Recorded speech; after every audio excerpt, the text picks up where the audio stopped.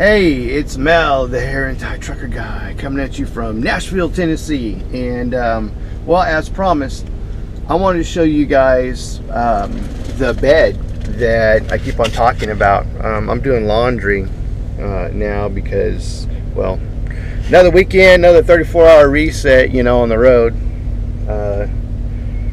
Getting used to those. You don't get a whole lot of miles here. But anyways, as you can see, I've only been in this truck for a little, 2 months. And, here's the bed.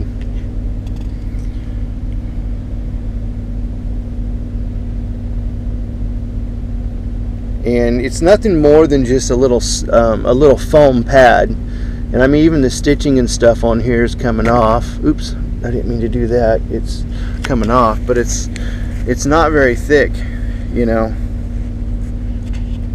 There it is, just a couple inches thick, just a padding. There's no spring or nothing in it, and well, that's the bed they give you, and I guess we got to be happy about that, because there ain't very much else we can be happy about. Definitely not the miles. So, I mean, if you're one of those drivers that doesn't really care a whole lot about miles, then this is a perfect company for you. But just remember, you're not getting paid unless those wheels are rolling, and that means miles. So, you get 300 and some odd, mile loads, and then, you get an 800-mile load, but it has to be there, in a day and a half. But then when the weekend comes around, like on a Friday, I always get stuck with these loads that are like, 630 miles, 615 miles. So, I get a 34-hour reset every weekend, and I don't need it. But I get it every weekend. So that's what you expect when you come here. But, hey, you got to do your research on the company, and I did research on this company, and I looked at it, and I looked at what they had to offer, and well, you don't always get all the information. There's little to no videos out there on the logistics of everything. So that's one of the things that I'm reporting to you guys. So those are the kind of miles and stuff that you want, and that's all fine and dandy. But I'm used to running 12,000 miles a month, and well, here you get about maybe 9,000 every 2 months.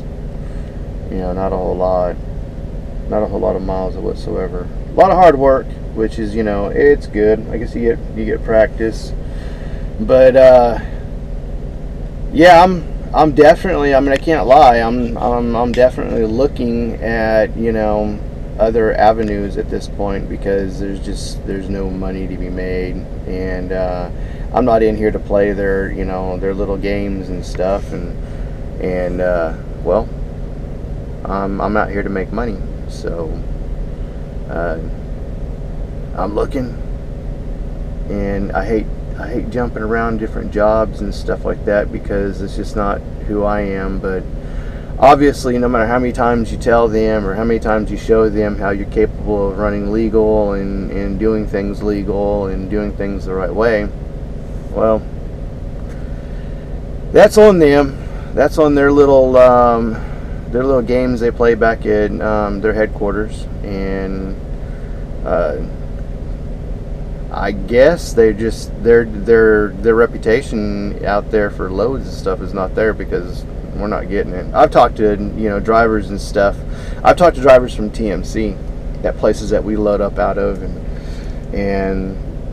they're getting the miles. And I've talked to people at Maverick too. They get miles. They get loads. They have they don't have to do as many repowers. I cannot believe how many repowers I've had to do with this company. And repowers are a pain in the butt when you're doing flatbed, because you have to, you know, you talk about equipment, and you know, sort of like this bed, I get stuck with some really, really crappy equipment. I mean, like, the majority of the drivers out here I've had to repower, they do not take care of their equipment.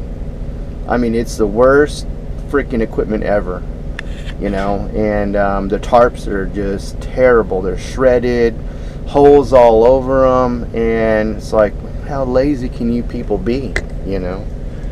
So they should change their policy on that. They should make the drivers buy the tarps. Maybe they would start taking care of them. But my policy now, you know, with them is, hey, if I have to do a repower, everything's coming off, because I'm tired of patching up other people's shitty tarps, and you know, it's just that way. But who knows? I mean, I've got some callbacks and stuff, and got some plans and stuff in the works, so who knows? Maybe my time with this company is up, because unless they change their, and unless they start changing the way they do things, and be a little bit more friendlier with their drivers, actually give them a bed to sleep on instead of this crap here, then, well, they're going to lose drivers, and they're going to turn into one of those crappy companies that no one wants to work for. So, but that's all on them. So for all of you guys out there, you know, that are watching these videos, man, you guys better start talking to Bob, and let him be aware of what's going on, because it's not good. It's not good. It's how your business goes down the poop chute. But anyways, thought I'd just let you guys see for yourselves, you know, the shoddy bed. And well, that's all I have. So peace out, Hair Nation.